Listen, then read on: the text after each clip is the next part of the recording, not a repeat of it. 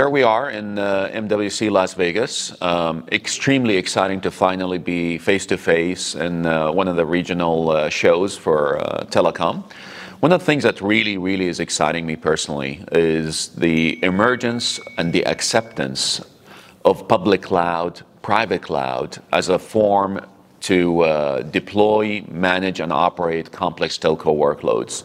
You could see this across the board, that the adoption of cloud and its advantages and benefits is really thrilling. And I'm seeing here, this vibe around, cloud first in anything and everything we do is really resonating in what I saw in quite a bit of the exhibitions and booth in MWC.